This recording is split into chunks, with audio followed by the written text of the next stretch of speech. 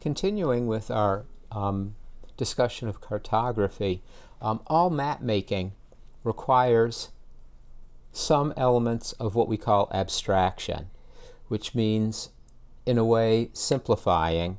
Abstraction is another term for simplifying, and every map requires some simplification. The world is an infinitely complex and diverse and rich environment, and a map is a simple stripped down representation of that. So there's always going to be some simplification. Simplification can occur as a matter of selection, making a choice about what features or items are actually shown on the map. Classification, by which similar items are grouped together and called one thing. Simplification, for instance, simplifying a forest, which is full of trees, and simplifying it down to a simple polygon called forest. Exaggeration of some sort, making symbols especially brighter than they would otherwise be, or making contrasts larger in order that they become visible.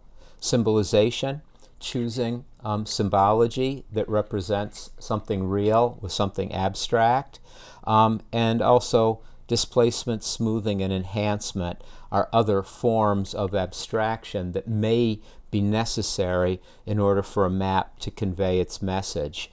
Abstraction is not a synonym for deception or lying, however.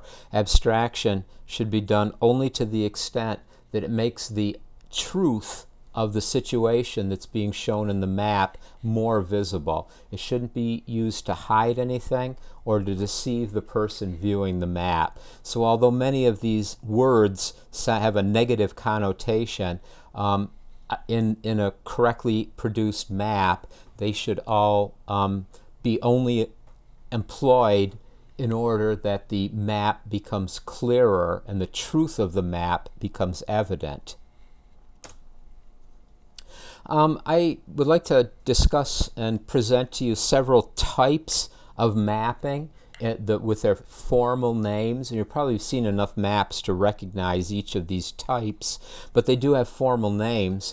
The first one, which is common, is called a choropleth map, an uncommon name. In this type of map, each area on the map is represented with some symbology representing what is within that area.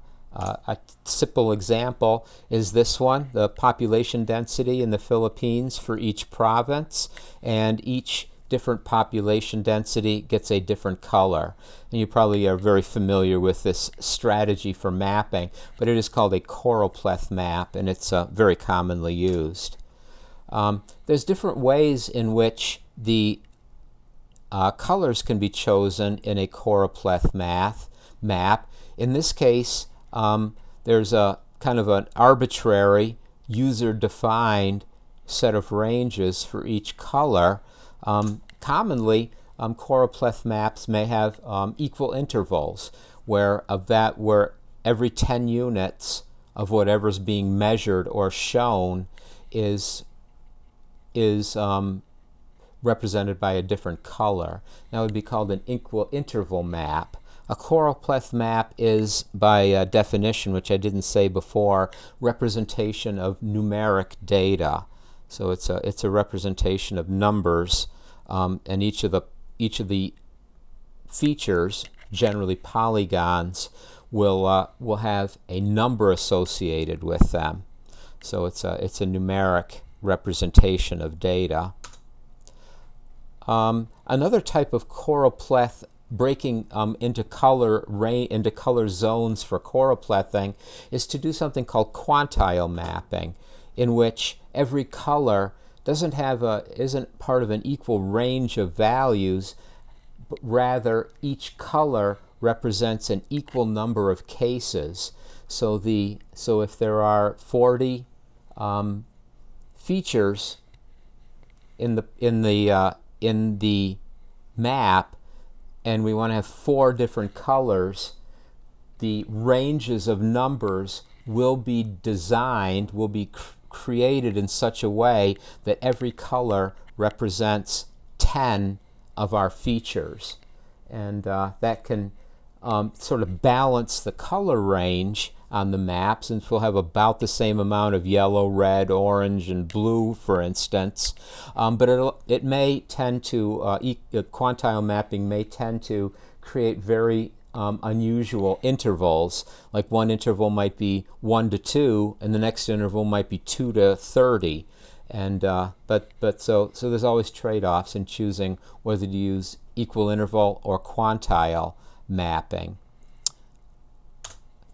Another type of mapping, which fundamentally different, is called isopleth mapping, and it is again a fancy term for something you're familiar with. An isopleth is a way in which continuously varying data can be shown with lines. The most common form of isopleth map is elevation contours. So they're used for phenomenon, as I said, that vary continuously and smoothly. For instance, elevation, temperature, pressure, population density is a possible, could possibly be represented with isopleth mapping. You're probably very familiar with this type. What it is we have elevation, a continuously varying property as one moves across this space, and lines of equal elevation are connected with lines. That is called isopleth mapping.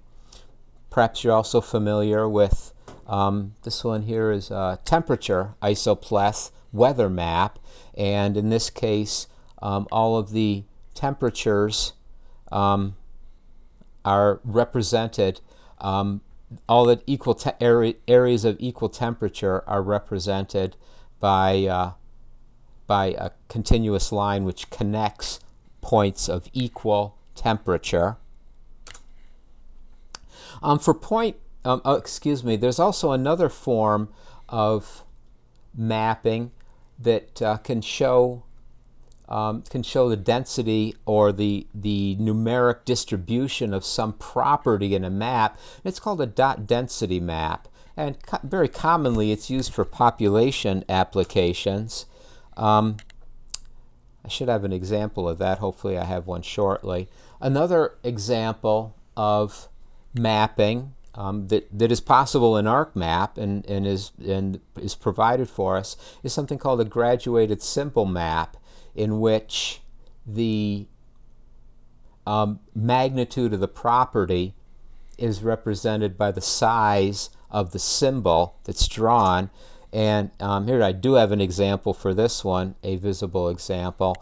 In this case, the number of telephones per person or per 1,000 people in each province of some country, which I don't know what it is represented by a telephone symbol with the higher phone density represented by a larger phone symbol. This is called a proportional symbol map, which is available and commonly used in ArcMap. Another type of map, a little more sophisticated, is something called a flow map. And a flow map is something that shows movement of a particular property from one location to another. A good example of flow mapping is this one here, this same unknown country, in which we show the migration of people from one district to other districts in the country, and the thicker the bar, the larger the movement of people. So in this case it seems that the largest movement of people is from this province is to this province, and a smaller movement of people from this province is out to this province, and I guess the movement to the rest of these is negligible. That's called a flow map. So those were some type of maps. I'm sorry I don't have a dot density map after I discussed it. A dot density map would be a polygon oriented map, but each polygon would have random dots placed in it, and there would be more dots placed randomly in that polygon, making a darker, denser color for larger values of a particular property in that map. Okay, enough of the abstraction and discussion of some tougher topics. Now I'd like to show you the parts of a map which we've already discussed somewhat already. Just thought this was a nicely represented map, or a map to discuss maps. This one does have the latitude, longitude, graticule, has a title, in this case inside the legend, the data categories, data source is always important, a date, a scale, perhaps a discussion of the projection if that's important, a north arrow. So this is a very traditional type of map layout with colors for population density and names for each of the countries of Africa. It's a very common map. I think that I'm going to have to skip this map. This is considered to be one of the first and still the best maps. It shows, it's in French, which complicates matters a little bit, and it does show the, I might as well describe it. It does show the progress of Napoleon's army on the Russia campaign of 1812. The width of the line represents the number of soldiers in his army, and from left in the brown is the approach to Moscow, and then the failed siege on Moscow occurred, and then going back in the other direction in black is the number of soldiers who actually retreated, and it's very dramatic, the losses to Napoleon's army during this campaign. This was pretty much the beginning of the end for Napoleon, but it's brilliantly represented with both the amount of soldiers, the location, time, and this bottom graph here shows the temperatures that were present at each point along the march, and the temperatures it was a wintertime campaign by the time it got well underway, and the temperatures were a major factor. So this is a very interesting map.